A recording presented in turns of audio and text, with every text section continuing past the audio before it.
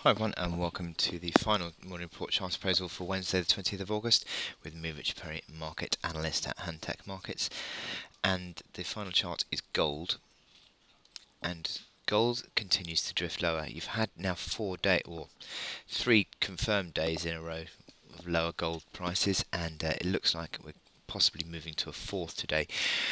The breakdown below that 1305 mark, I think, just gives you a bit of a trading range, and then a downside break, which arguably gives you a downside target of 1290. That could be what we're seeing today, and trading underneath all these moving averages is a bearish outlook as well, or certainly a bearish near-term outlook. And I just think this chart is now coming back towards that 1280 mark.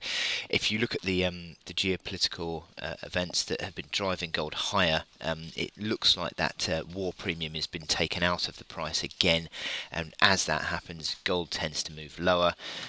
Also driven by some dollar strength as well in the last couple of days, but certainly that just the calming tensions will help gold to help to drag the gold price lower, and that 1280 support is the key level that is on our chart that we need to be concerned about.